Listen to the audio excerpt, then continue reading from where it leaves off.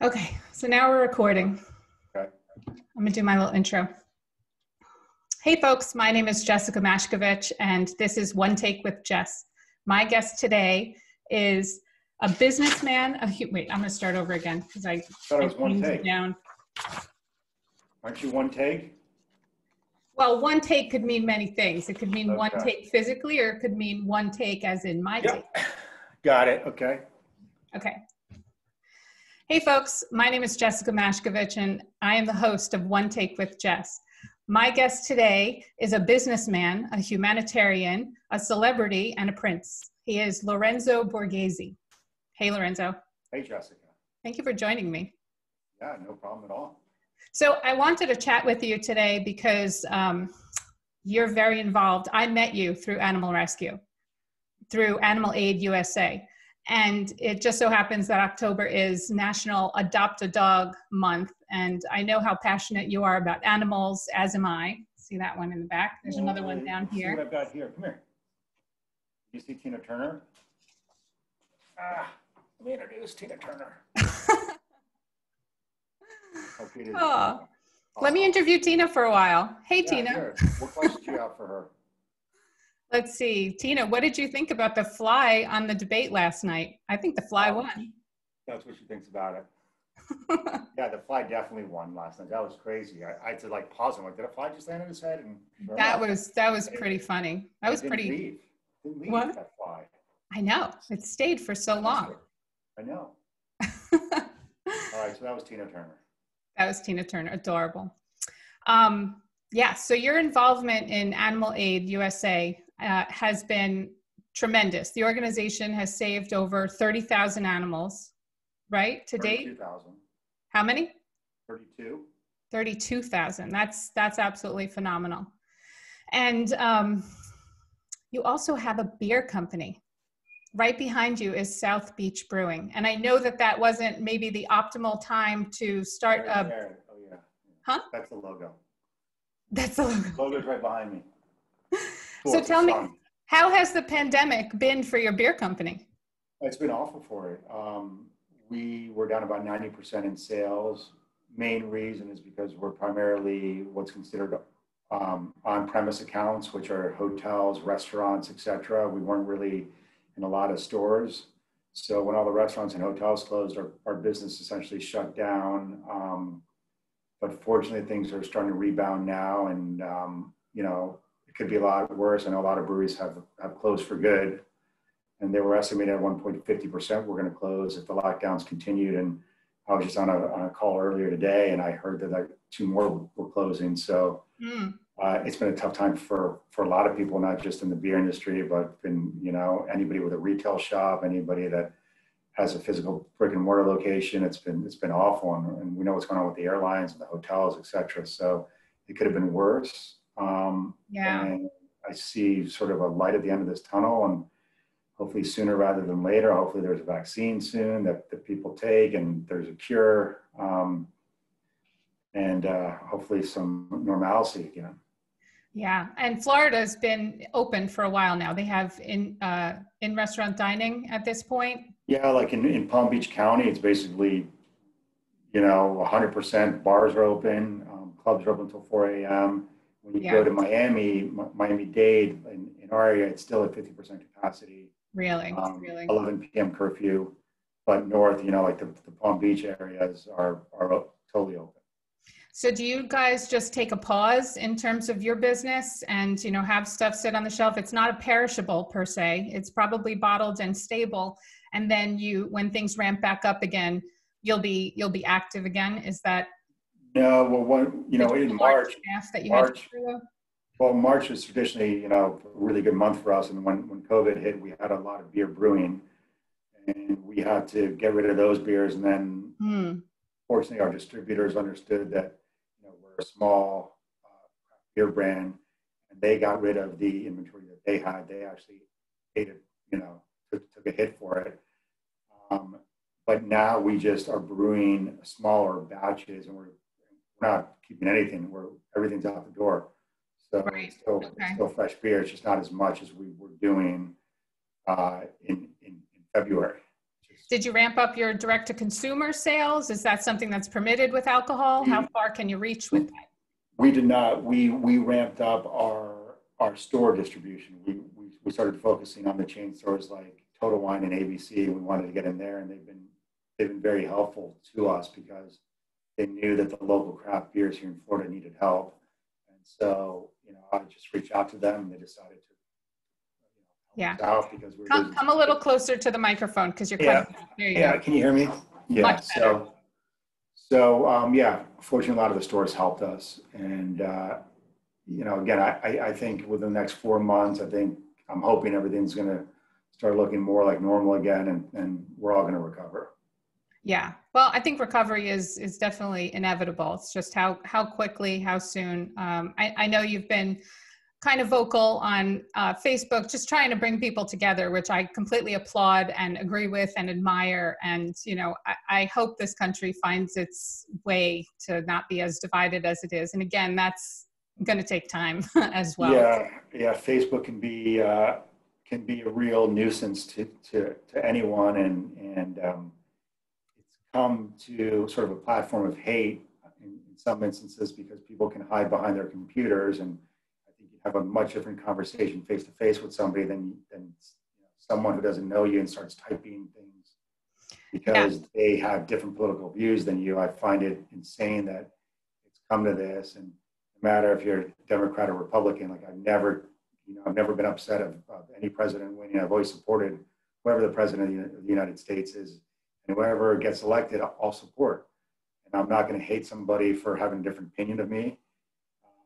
I'm not going to boycott them. I'm not going to call them names. I'm not going to call them racist. I'm not going to call them all sorts of things that I've been called just because I have an opinion, and I am trying to, and I ask people why they have a different opinion, and sometimes you don't get an answer. You just get an insult, and I don't feel it's right, and it bothers me, and I think that's why a lot of people are silent because they don't want the hate. Yeah, hate is never absolutely. needed. Absolutely, I totally agree. The cancel culture is extremely harsh, and if you fall victim to it, sometimes there's no coming back, and you can't even have the flexibility of changing your mind. And Well, I'll tell you something. We've all lost friends because of it, but it's never really been me that has hated the other person. They just hate me because how dare I have an opinion that's different than theirs. And they're all about understanding and equality, et cetera, until they don't understand your opinion. Yeah. And then they want to destroy you and call you all sorts of names and make up stories about you. It's just awful. And I've seen it happen to both sides too, and it's never been like this. And I blame it primarily on the media because they are creating these fights. They are telling their viewers that the other side is bad, that the other side is evil.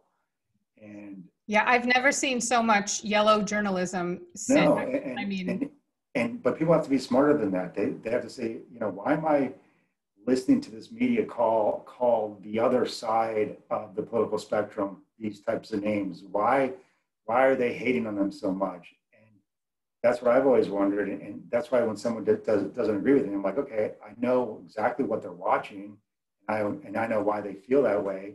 Right.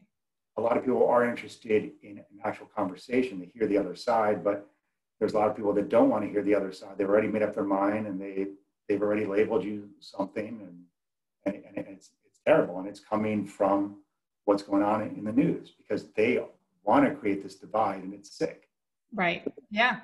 I don't know how we get past that, actually. I definitely don't know. There are so many social and political and, layered on top of each other, so many issues that are layered on top of each other with no room for understanding anyone's perspective or nuance, whether it's, in our social culture with, sex, or like, are you a woman? Do you identify as this? Do you identify with that? So that's one issue. Then there's the police issue. Then there's the equality issue. And there's so many things that I've never seen anything layered upon each other in so fast. Yeah, it's true. And what's really interesting is I think that we're a lot more agreeable than we know, but we just jump to these conclusions which aren't true. I think that we all agree that Black lives matter, and then every life matters, but we don't agree that there should be these riots and protests and people losing their business because of some really bad police officers. I think that we all agree that there needs to be change in the police force, but I think we still all, like the majority believes that the police are good and they're there to protect us. And there are some bad apples, but it doesn't mean that the entire police force is horrible. We should get rid of them.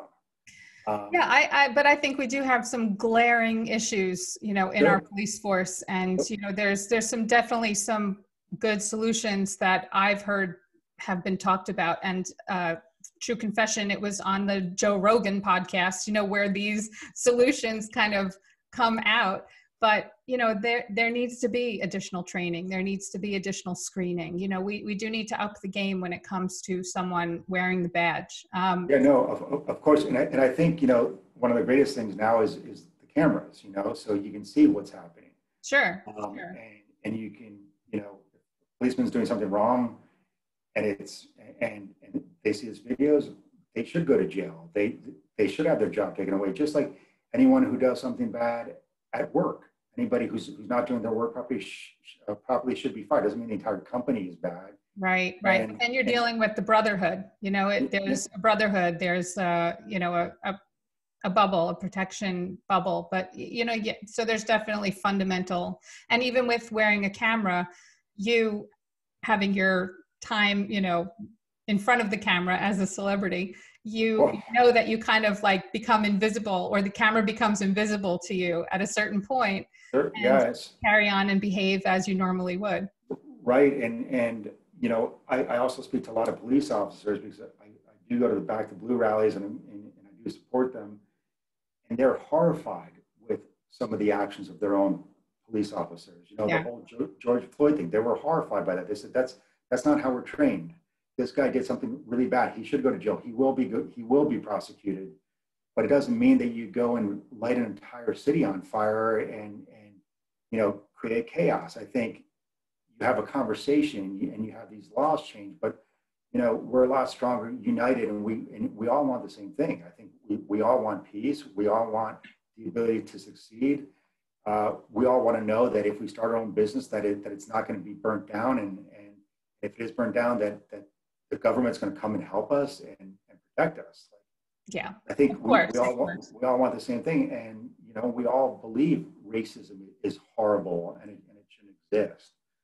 And I honestly don't really see color. Like I get called racist for having an opinion. Like I don't have any racist opinion. I don't think that anybody should be killed by the police if they're innocent. Of course.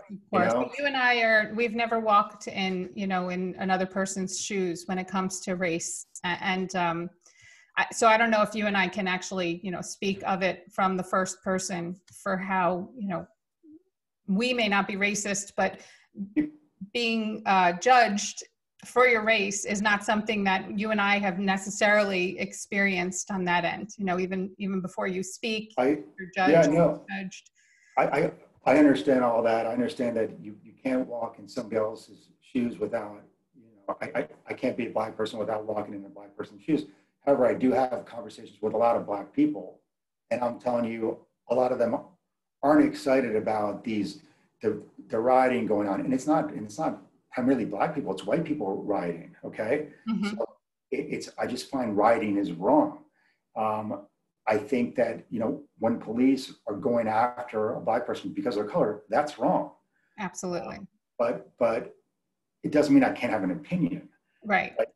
No, I can't say I don't know what it's like to be a girl because I'm not a girl, but I can have an opinion of, if a girl is being harassed, that she's being harassed because of her sex. I can have an opinion on it, right. But it doesn't mean I understand what it's like being in her shoes. But we're human. We all have opinions, and we can try to understand what it's like to be in somebody else's shoes. I've had my own run-in with the police. I remember I was in boarding school, and I was not allowed to be leaving campus, and I was in my car, and I was with some friends, and at that time I had this old 4-door Cadillac with New Jersey license plates. I was in Connecticut, and all of a sudden, police came out, pulled me over, and they searched my car. They did a search test on me and everybody in the car. We were there for half an hour. And I said, why did you pull me over? And he said, well, I saw your car and I saw New Jersey license plates. And we've had a lot of issues with people coming in from out of state starting fights here. I'm like, all right, so I got pulled over because of my New Jersey license plate and the type of car I have. And he said, yeah. And so we've all, like, I understand it's different, but I can imagine what it is like to be right. pulled over for the color of your skin. It's awful and it shouldn't happen. Right. But let's talk about it, but let's not go and kill police officers, innocent police officers, because of what's happening right now. Yeah. I think it's wrong. It is wrong. It is wrong. And it's certainly getting attention. So, for many years, this has been something that has required attention. And now the attention is on it, 100%. There's absolute focus on what's going on. Yeah. Well, and some people say, do you think there'd be this much focus if it didn't come to this? I'm like, yeah, that George Floyd video was pretty disturbing.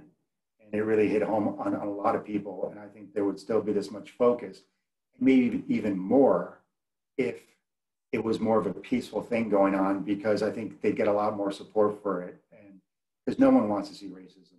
Yeah. They don't. And I don't want to see any store burning down. I don't want to see any policeman shot just because they're wearing a uniform. It really hurts the cause and it turns a lot of people off when that happens. And I think we were a lot more united when everyone saw the George Floyd tape and we were horrified by it. Horrified, absolutely horrified. I'm actually surprised how there aren't more conversations with what the plan is to revamp the police force. True. More conversations, more things that are being talked about on talk shows, more things that are being talked about in government, bills that are on the floor for funding to train police officers like Navy SEALs. Yeah. I'm surprised that hasn't triggered, all of these activities haven't triggered more legislation to be passed on enforcing a certain code of conduct, as well as training regimen for police officers. Well, that definitely has to be done. I know, in certain areas of the country, they're redoing their own, rules in the police force. But yeah, I think something on a national level should happen. Yeah, and I don't know if each state should be deciding, their own policies. There's a lot of states that are extremely prejudiced and racist in things that they've uncovered in various states, and it shouldn't be a state by state, by their discretion as to how they police their community or how they protect their community. Actually, that's really the phrasing. It's not necessarily policing people, but it's really protecting people. Yeah, I would love to see it, and I think something like that definitely needs to happen, and needs to be shown to the American public what is actually happening, because we don't know. We all know that, hey, we're going to make some changes, but where are those changes? I haven't seen them. I'm not aware of them. I think the one good thing, again, about cameras is that I think police officers now are more, worried about, hey, this is all being filmed. I'm going to be a lot more careful when I stop somebody. I'm going to be a lot more careful about my job, because it's now public information, whatever they're doing. So as I said, I think the cameras really help. And I think that if we prosecute these bad officers— You got to get closer to the camera again. I said, if we prosecute all these bad officers, I think that it will have a ripple effect. Sure, that things will start changing. But, it's a scary time for us all. And I just wish we would all get along and do it as peaceful as possible. I think that's why you and I take comfort in animals. Yeah. Well, yeah. They're always happy to see us. They don't care what political side we're on. They're still going to love us, right? Exactly. Yeah, so I agree with that. Yeah. Talk to me a little bit about Animal Aid USA and, how you kind of became involved with them in the beginning, or you started it in the beginning. Yeah, no, Karen. Yeah, I was at the Humane Society event in New York City. It was a fundraiser, and then I actually was one of the speakers about animal rights during it. When I got off the stage, some woman came up to me and said, "Oh my gosh, you've got to meet Karen Talbot. She lives in New Jersey. She's a huge animal lover, and she's been rescuing dogs, and she needs to talk to you. Would you mind if I gave you her number?" I'm like, "No." So I actually reached out to her, and she said, "I'd love to come into New York to meet you." And she came the next day. She dropped off a DVD video, and she said, "You need to watch this." And I put it in, and she was the head of the PTA at the time for her son's school, and she created a caravan. And it was a caravan from New Jersey to Georgia, because Georgia was one of the worst states the way they treated their animals inhumanely. And she did all the research on it. So she said, "We're going down to Georgia with these children. We're going to show them what it's like to save animals." She had a police escort lead them out of New Jersey. Wow. Yeah. And she got to Georgia, empty out an entire shelter. And it was all on this one story of this DVD. It was a 22-minute video. And I called her, I said, "How are you doing this? How are you saving these dogs?" And she started doing it monthly because she got so involved in this. And she said, "I'm taking out like more credit cards." And I said, "You need help. And I love what you're doing." I said, "What about salaries?" She says, "No one gets paid. We're all volunteers." And I'm like, "Even better." So at that time, her organization was called MOMS, which stood for Making a Miracle Stories. I said, "Let's change the name to something more animal related," because to me it sounded like it was like a school organization. And we changed it to Animal Aid USA, and then we started getting some PR, and we got a lot bigger. And as of now, since 2012, 32,000 dogs have been saved, and that number is going up every month because we do these caravans once a month. Yeah, that's fantastic. So, and yeah, my daughter and I had an opportunity. We flew down to Georgia and we participated. I remember. Yep. Yeah. We participated in that big rescue. You were down there. There were TV cameras down there. Georgina Bloomberg was down there. I don't know if she participates all the time as well. Yeah, she makes a couple. She tries to make a couple a year. She's still on our board, and huge animal lover too. And yeah, I'm glad she's part of this, and she keeps saving dogs, pigs. What does she have? She's had a rooster, a goat, some turtles. Oh my gosh. Yeah, very kind-hearted people you guys are, really. And Karen is Karen's amazing. Who runs the day-to-day she's a diehard. She lives for these animals. She lives with many of these animals. Her husband is on board, which is amazing. You have to have, participation of your family. And of course, her son Matthew created, wonderful films of what's going on. So, I mean, really how to teach your kids to be empathetic and caring and kind.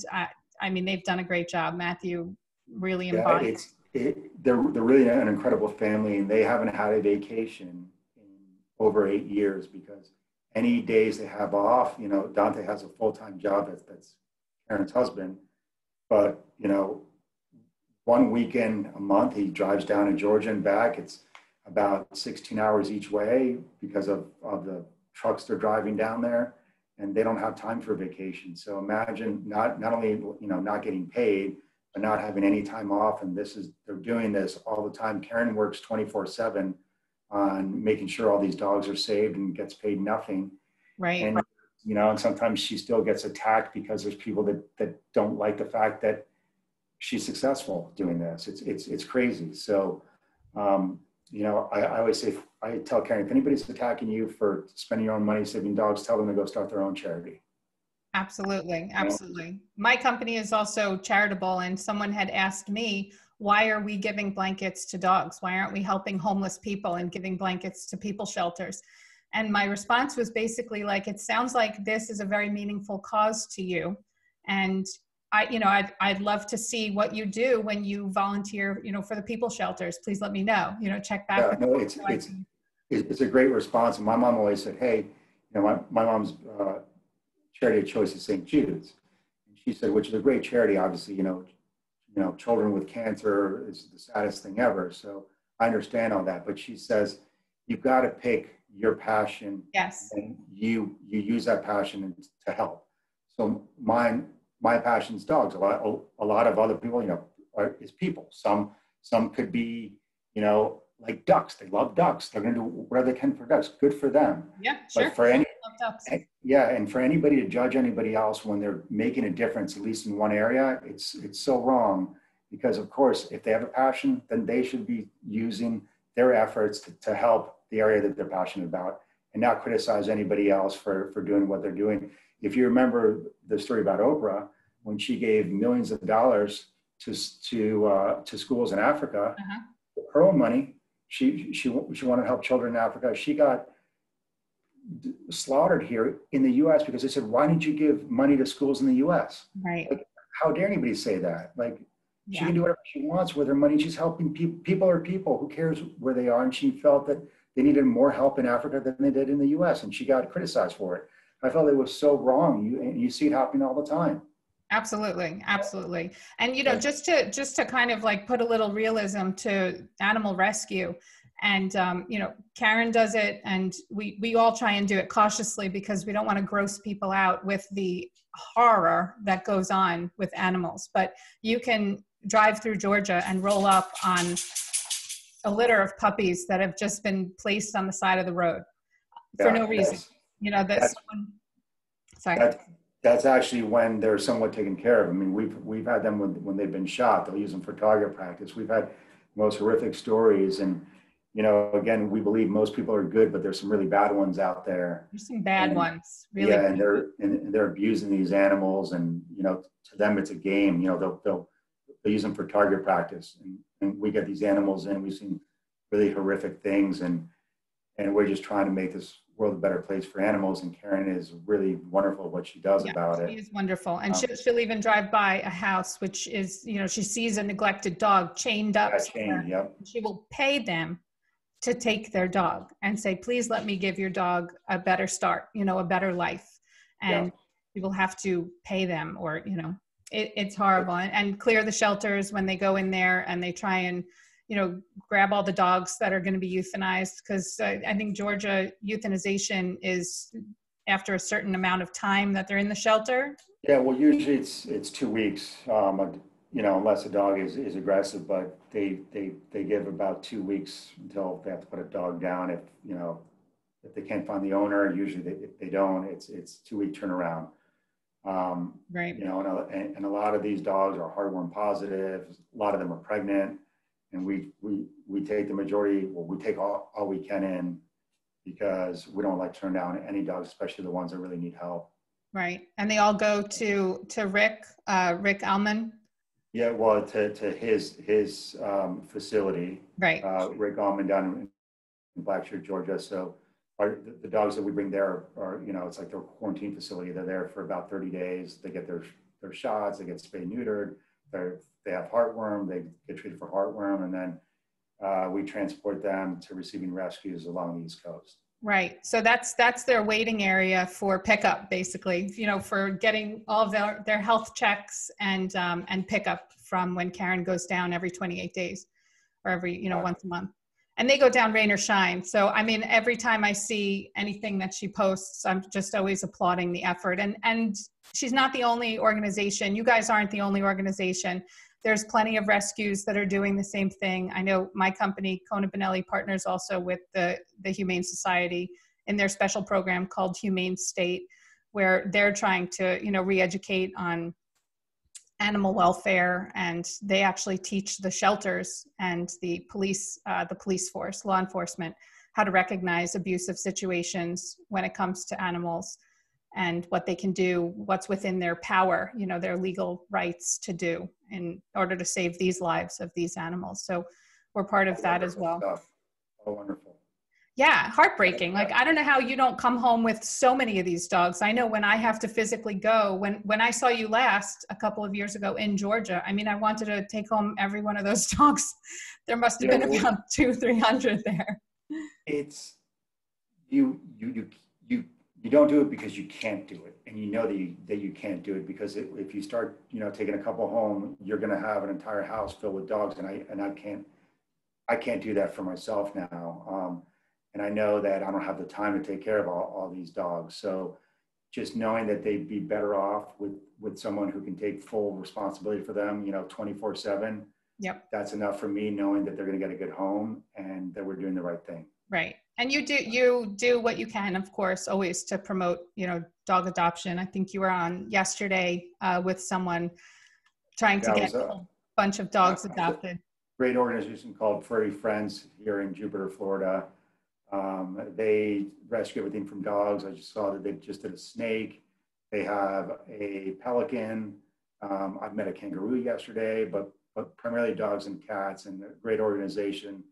And we had 9 dogs that we featured, and so far 5 have been adopted, and I think we'll get the other 4 adopted later this week, or by the end of next week. So that's awesome. Really good. I guess I have to run. No. Or call, as you want to call it. You can. Is there anything else that you wanted to? No, I just wanted to catch up with you and just let people know that, you're a guy that has a business that's also been affected by COVID. You have, views that we should all just get along and, and you're. Yeah, that's all. I just looking for, COVID's been really hard on everybody, and it makes us probably even meaner. Yeah. And when it rains, it pours, they say, and it's been pouring for a while, and I'm looking for some sun to come out, and I hope everyone can get along, and I understand we all have different opinions and we're all entitled to it. And I have actually a quick question. Yeah. This one's a trick to answer. How do you deal with people that may say, well, that's your opinion and you're looking down from the ivory tower? Because I know there are people that are certainly better off and not well off, and when this happens. As you told me before, how do they know what it's like to be in my shoes? What makes an ivory tower so much better? Are you telling me that the people that come from one spectrum are much happier? Actually, if you look at what makes people happy, they've done tests on this. I think 10% happiness comes from money. 90% comes from who you surround yourself with, who your family is. And if you look at most people who are successful, who are the wealthiest people in the world, they're unhappy. So it has nothing to do with your background. It has to do with who you are as a person, because no one can really understand who you are unless they step in your own shoes. Right. So I don't agree with that statement. We all have our problems. We've all, been made fun of one way or the other. We all handle things differently, but I just say, you don't know what it's like to be in my shoes either. Absolutely. I agree. I just had to ask the question because I know it's something that people might be thinking, from your perspective. And financial is only one part of, what people may be suffering. People are suffering in many different ways. And it's not a good barometer to judge as well, that person shouldn't need my help because they're rich, or, that person shouldn't get any sympathy because they have a family, that can take care of them. So there's a lot of cynicism, and the way that people look at other people is cynical. I mean, it's unfortunate, but we have to have an open heart. You don't know what's going on behind the scenes of anyone's life. And, you look at a lot of rich people who are celebrities who have committed suicide. You're like, oh my God, they had everything going for them. Why'd they do that? You don't know what it's like to be that person. It's not about money. It's about how they feel. It's about their life. It's about their personal emotions, which people sometimes forget to understand. Just because they're a celebrity and they can sell out concerts if they're a musician, doesn't mean that they're happy. Yeah. And you're a single guy. So did this make you want to be like, oh my gosh, I need to get a mate? Well, I wouldn't want to go through this life, as a single guy anymore. I need someone. I have Tina Turner, and I do have a girlfriend, so I'm fine with that. And I've got a lot of really good friends here, and a good family that I talk to all the time. So I haven't been lonely, but I feel bad for those people that truly are alone. I know there's a lot of them right now during COVID that have been isolated, and I feel really bad for them. And it's a tough time. And I just can't wait for this to be over and for things to get better. Yes. And that is a good lesson. Make your social circle bigger. Get some friends, talk to more people, do some Zooms, touch base with people you haven't touched base with in a while, right? Exactly. But as I said, or you can adopt a dog.